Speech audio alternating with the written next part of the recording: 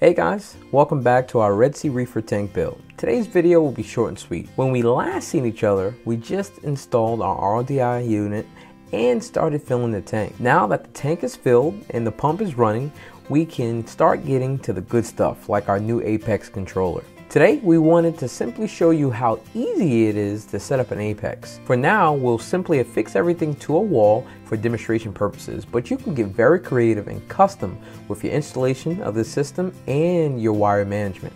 First, we will mount our hardware in a safe place away from water. Having a nearby network is also a plus. The first thing we want to do is mount the Apex Energy Bar 8 and the Apex base unit. Next, we install the lab grade pH probe, then the temperature probe, and last but not least, the aqua controller. Then you will simply log into Fusion and begin programming your equipment to your liking, such as lighting, pumps, etc. The Apex comes with a getting started guide and it will walk you through all of these steps plus more, like helping you get your Apex on your home network and helping you set up and use their cloud-based Apex Fusion interface.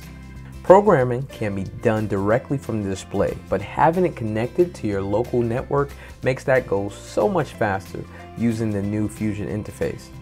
Apex Fusion is a cloud-based software that gives you access to your Apex system from anywhere. There are also apps for Windows, Mac, iOS, and Android. You can also go to saltysupply.com/Apex to download a comprehensive reference manual. Well guys, that's it for today. I told you it would be short and sweet, but stay tuned as we hook up more equipment and continue with this build.